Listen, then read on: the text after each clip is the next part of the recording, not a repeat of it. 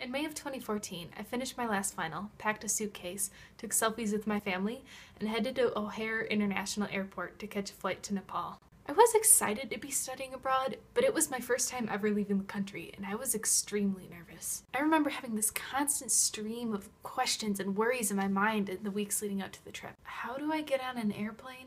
What if I get a blood clot in my leg from the 14-hour flight? What if the food is really weird?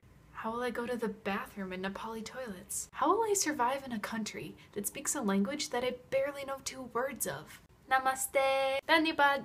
And then something amazing happened. I just got on the plane, and I didn't get a blood clot, and I managed to navigate 3 airports, and I managed to arrive in Nepal. And the very first thing there to greet me was the overwhelming chaos of Kathmandu traffic.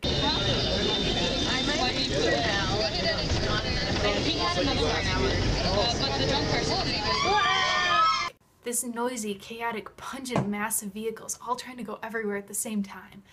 And I remember sitting in the van and watching all these cars misses by inches and thinking, what am I doing here? And the thing is, I felt like that a lot the first few days, completely overwhelmed. But the people there were so kind and forgiving and willing to share about their lives that I soon forgot to be uncomfortable. I quickly learned that even though culture and place are very important to our individual identities, they separate us as humans far less than I thought they did. My time in Nepal was 3 long and wonderful weeks spent learning about healthcare. We visited hospitals and nonprofits and rural villages and health outposts. Each organization we visited taught us about healthcare in a different way.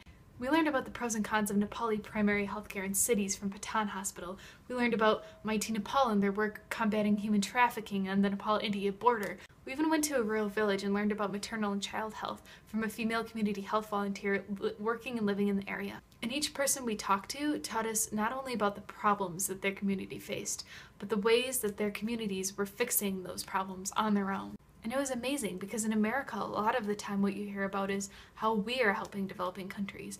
But in Nepal, I saw so much more. I saw Nepali people helping themselves, and it was an amazing lesson.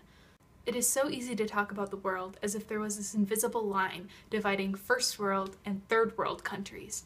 That divide is everywhere, from the way we talk about Ebola on the news to sad charity advertisements exploiting children in Africa for more money. And there are lines, from the global wealth distribution to the imbalance in political power our leaders hold. But studying abroad taught me there's no line dividing our humanity. Mothers and babies dying from treatable conditions in a different country is not someone else's problem, it is our problem. There's no difference between us and them, there's only us, a world full of people affected by each other's actions. And I didn't truly understand that until I studied abroad. When I came back to the States, I realized how much studying abroad had changed me. It's so easy to get caught up in your daily life without ever thinking about the world beyond you.